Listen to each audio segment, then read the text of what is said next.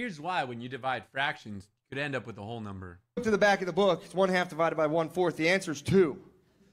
We just looked at each other like, right on. For sure.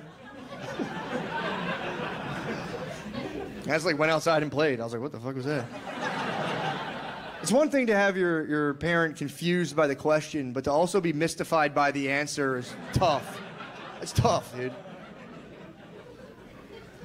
Though to be fair to him, dude, I still don't understand. If you have 1/2 of a pizza and you divide it by 1/4 of a pizza, you get 2 brand new, fresh, hot. I mean, valid point, but really quick, I can explain it quickly. So 1/2 divided by 1/4, right? So if you have 1/2 divided by 1/4, right? You learn in school, keep, change, flip. So keep, multiply, change, you flip, and you end up with 4/2, which equals 2, correct?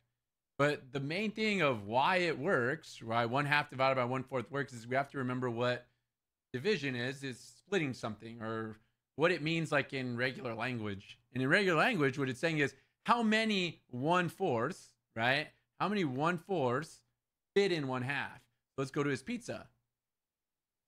So if you have a pizza and we cut it into half, so I have a half, right? I have a half of a pizza.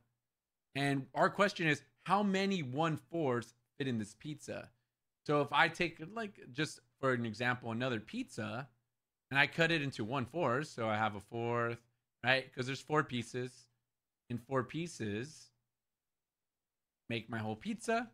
This one right here gives me 1/2 a pizza, 1/2 a pizza. Now the question is, if we were to overlap these, like here, right here in a different color, right, in green or in highlight, in this green right here is half the pizza. And the question is, how many 1/4, right? How many 1/4 fit in 1/2? Well, it's 1, 2. So that's why 1/2 divided by 1/4 equals 2. Not that you get 2 whole pizzas. It's just that there are 2 1/4 in 1/2.